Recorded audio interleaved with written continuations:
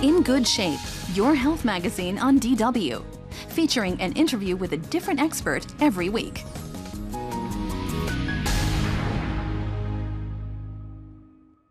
Today I'm in the clinic of Professor Manfred Tetz. He's one of the most famous eye doctors here in Germany, and he performed over 70,000 eye operations. Hello. Did you perform all of them with the laser? No, obviously not, because the laser has been applied to cataract surgery just recently in the last couple of years, and these 70,000 operations were accumulated over some years, as you may imagine. So the laser is a more recent development, but it's becoming more and more important also for our cataract surgery. Let's stay with cataract. Cataract means it's a disease of the intraocular lens. And do you always have to perform surgery in this kind of disease? Well, the best would be to avoid the cataract formation, but since it's a matter of aging, the lens does get cloudy over time, and the current therapy, although there has been a lot of trials to avoid cataract formation, the current therapy is still the lens surgery. And is it always better to use a laser in cataract surgery instead of a scalpel? It depends on what you think about better, but if we define the precision of a laser, the way it can open the capsule of the lens, the way it can actually partitionate the lens in little particles that you can then suck out of the eye, it gives you a lot of extra surgical control. Mm-hmm. And how do you perform this kind of surgery? What are the steps in cataract surgery? Well, first of all, the laser is applied to the eye with a contact lens, and then the lens capsule of the original lens is opened, circular. Then the lens is partitioned in little particles, and then by using a suction system and fluid, these particles are removed from the eye, and then the lens is replaced by an artificial lens. Many of our viewers find it very frightening that somebody's coming with a knife to the eye and doing a surgery, or with the laser on the eye. So what do you feel during this kind of operation? Well, obviously we use anesthesia. There's multiple forms of anesthesia, from a topical, just drop anesthesia, also to a so-called peribulbar injection anesthesia. And also the patient can get something to calm him down intravenously by an anesthesiologist.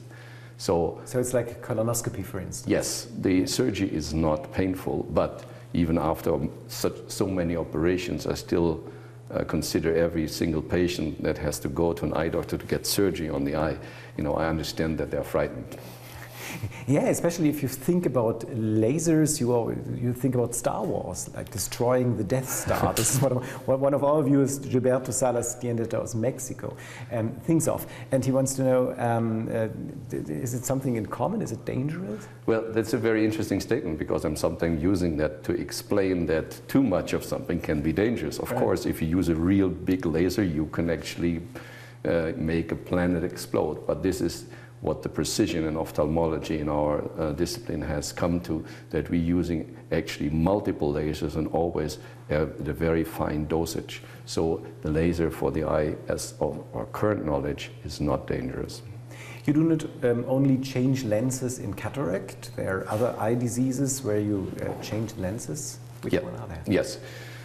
If you have a refractive problem on your eye, so you know, you are highly myopic, you have astigmatism, which is a different curvature of the cornea in different directions, or even if you're hyperopic, meaning that you are actually farsighted, then there is an option to correct this by laser surgery, by so-called refractive surgery. You change the optical refraction of the eye from a disease, from a mistake, an error, inborn, to normal, to what we call emmetropia, normal vision. All these procedures have in common that they don't swap the lens, but that they reshape the cornea. In which kind of diseases do you use this? Well, the cornea is the window, the curved window that we have in our eye to look outside, and that cornea is a very specific tissue, and reshaping means that, for example, in the case of myopia, you have to remove tissue from the center, which was shown also in the illustrations. And if you do so, you can correct a refractive error.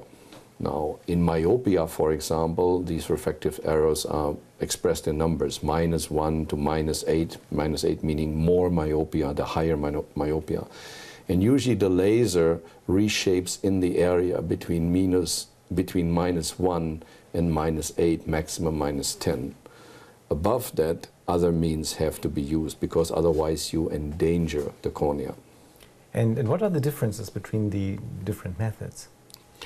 Well, if you do laser surgery, any kind of, you basically remove tissue, which is then reshaping the curvature and correcting the error. If the refractive error is above the -8, -10, you have to use different means. For example, putting an additional lens in the eye, not taking the own lens out, but putting an additional lens in.